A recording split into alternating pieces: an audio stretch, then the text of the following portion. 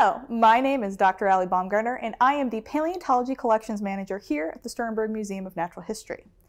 As Paleontology Collections Manager, I am in charge of a lot of different collections: geology, vertebrate paleontology, paleobotany, and invert paleontology. Today I'm going to be talking about some of the unappreciated invertebrates of the Western Interior Seaway. If you're familiar with the Western Interior Seaway, congratulations, it's pretty much the coolest. But you're first thinking about vertebrates. And that makes sense. They're very charismatic and pretty famous. The Western Interior Seaway covered what is now Kansas during the end of the Cretaceous, or throughout most of the Cretaceous. And so it's basically this interior sea, a shallow sea. It was warm, it was pretty shallow, and it was teeming with life. If you're looking at the vertebrates, it's basically all the cool stuff, right? You've got your enormous mosasaurs, you've got your amazing plesiosaurs, so multiple types of marine reptiles. You've also got some of the largest sea turtles that have ever lived. You have enormous sharks and huge bony fish. Like, it was kind of a terrifying time to be in the ocean. But in addition to that, it's easy to gloss over all of the other things that were living there that might not have had the big pointy teeth. Turtles don't have teeth, but you get what I'm saying. So I'm going to show off some of my favorite things that you can find in the Western Interior Seaway that are not vertebrates. First, let's talk about Inoceremus. So Inoceremus was a huge clam. And you may be saying, clam? That's not very exciting. No. These were huge. They're enormous. And they're not quite me-sized, but definitely bigger than your toddler. Like, if you're a child, this might be a little bit intimidating.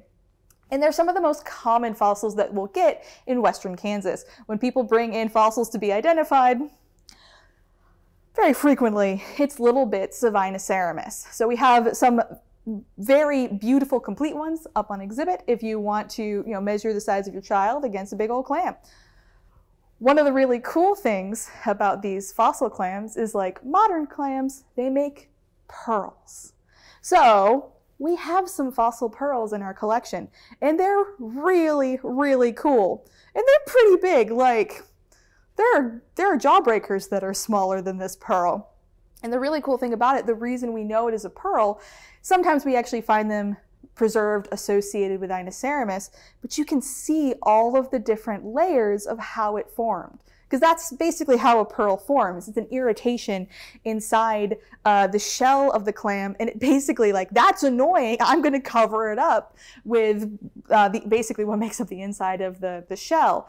And so it has all of these layers that will grow up over time. So we actually have quite a few of these in our collection. One of my favorite things that ever happened was in, like, the first week that I worked here.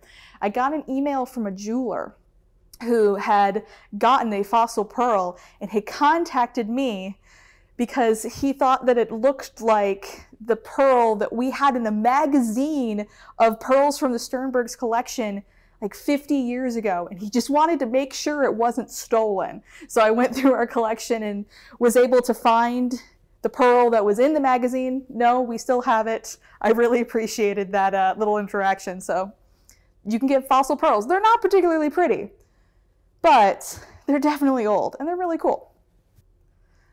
Another underdog friend that we have in the Western Interior Seaway are crinoids. So you might actually be familiar with crinoids. They're still around today. They're often called sea lilies. And they look kind of like, there's actually a Pokemon that's based on a crinoid. But they basically look like kind of like a harder stalked jellyfish, or it have these balls at the top, like a calyx with little segments coming down. And so they use those to filter feed. And there's a couple different body forms that we'll have with crinoids. So you'll have the stalked and the unstalked crinoids. So the stalked crinoids are basically relegated to the sea floor. They may be moving a little bit, or they may have a hold fast and be stuck in place, almost like a flower, almost like a plant. You'll have some that are more free floating. So that's like our friend Uinta-crinus. Uinta-crinus is very common from the Western Interior Seaway, and it's very common in our fossil collections. Up on exhibit, we have an absolutely massive slab of Uinta-crinus with hundreds of different individuals in it, and it is FHSM IP1. So our museum, Invertebrate Paleontology 1, it is the very first thing that we cataloged into our Invertebrate Paleontology collection, and with good reason. They're really cool looking. So like I said, they're free floating, and Uinta-crinus socialis gives you an idea of kind of its lifestyle. These were social. They were living in colonies. That's why you'll get slabs with hundreds of crinoids in them. And that's not uncommon. Sometimes we find them isolated, sometimes we find them in big groups. In some different species, fortunately not Uinta-crinus, but other types of crinoids that we'll find in the Mesozoic, they'll actually be attached to driftwood and kind of floating off of, filter feeding off of these big logs that were floating in the ocean. So do love crinoids, love Uinta-crinus. They're, like I said, they're very common. And all of these little segments will come apart if it's not preserved very rapidly, almost like the beads of a necklace coming apart. And so sometimes you'll find rocks that are what I call crinoid spaghettios or crinoid Cheerios. It is basically just all of these little circles that made up the different segments of the arms spread out across a rock. In addition to that, you have some of my favorites. I say that a lot of things are my favorite, but I think this might actually be true. Ammonites. I love ammonites. So when we talk about ammonites, we often compare them to modern cuttlefish because they were mollusks, so related to squids and an octopus, but with a hard shell on the outside. So this is one that was found in the Western Interior Seaway, and this one's got some really nice texture to it, but what you'll find with a lot of these is it'll still have the nacre, so basically the mother of pearl. And if you look at it, it's so shiny. It can be purple or red or green when it reflects the light. This can be made into jewelry. It's called amylite. I like it better on the fossil, but that's just me.